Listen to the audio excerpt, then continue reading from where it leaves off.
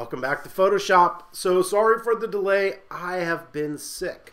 But today we're going to be taking a look at something under the filter menu called lighting effects. Now there are three different lighting effects in this filter, but we're going to be taking a look only at the point lighting effect today. It will be easier to understand if I just do one at a time. So the first thing you're going to want to do is duplicate your background. So I'm going to hit Command J or Control J on a PC and duplicate this background. This is going to make it easier to blend these two and get the correct opacity of the effect on the final image. The next thing you need to check is to make sure that your image is in 8-bit. So I've converted this to 16-bit. So if we go up here to Filter, down to Render, you'll notice that Lighting Effects is blocked out. Lighting Effect is not available in 16-bit, which sucks, but can't use it if it's not available. So we're going to have to convert this over to 8 bits. So here we go. We've got our 8-bit image, and now if we go up to Filter and down to Render and over to Lighting Effects, it's available, but it is. We won't worry about it. So now we're in the Lighting Effects menu, and you can see we've got Point, here's Spot, Infinite, but we're going to stick with Point. We have this little green circle, and in here we can kind of allows us to move the brightness up or down however we want it. We can also drag this and put it wherever we want, but today we're just going to leave that right over top of her face. First thing that we have is the intensity, so we can make it brighter or as dark as we want. So I'm just going to bring this up. I don't want to, in this case, sort of blow her face out where we start getting that really white stuff. Just not my cup of tea. So I'm just going to make this bright, but make sure it doesn't blow out any sort of issue or any section of her face. The next thing we have is this kind of gloss, so we can make this more of a matte look or more of a gloss look. As simple as just dragging this slider up and down to get the effect that you want. We also have a metallic, so it's giving you more of a metallic look and less of a metallic look, which is sort of flat. We'll just leave it in the middle for today, just because I personally don't really care. Ambient light is what is around it, so we can slide this and make the ambient light around the section where we're going to adjust brighter or darker. I'm going to lower this just a little bit because I can see that we're blowing that out a hair.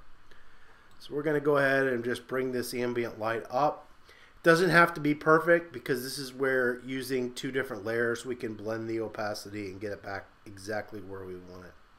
So we're going to brighten this up, or we can darken it a little bit until we have it where we think we like it. And once we're done, we're just going to come up here and hit OK. So here's our image. What we've done to it, I'll just simply turn this on and off, is we've just made a point of light, and that is kind of almost done like a vignette. Now this is something that we could obviously do in a curves adjustment layer, but we're going to do it here in Pinpoint. If I want to lower the opacity of this effect, I can simply come up here to opacity and lower this.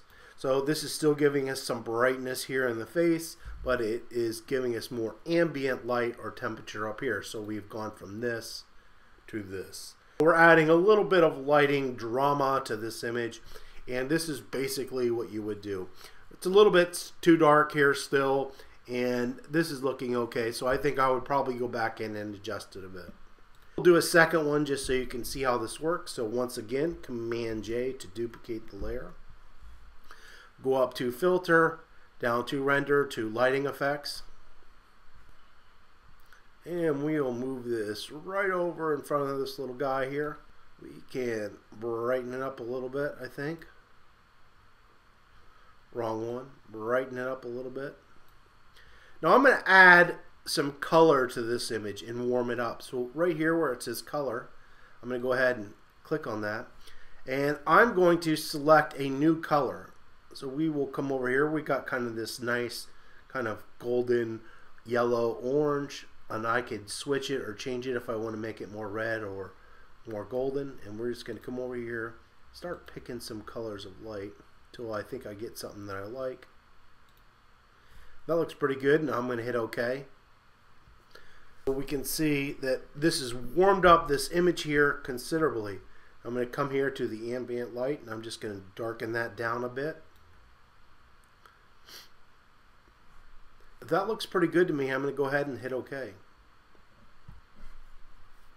This image here, and this is how it was originally, kind of backlit and blown out, and now we're kind of warming that light up and adding a pinpoint. Now one thing I would do is probably come in here and crop this. We're going to make this a little bit more symmetrical of an image, at least from where the boy stands. So now we've got this nice kind of lighting effect. It's illuminating and giving a nice golden glow as this kid runs across this little bridge or little room. So we've gone from this to this. That's how you use the pinpoint lighting effect. It's actually really easy to use, and it can add a little bit of drama to any image within Photoshop. If you have any comments or questions, you can leave those below, and don't forget to subscribe.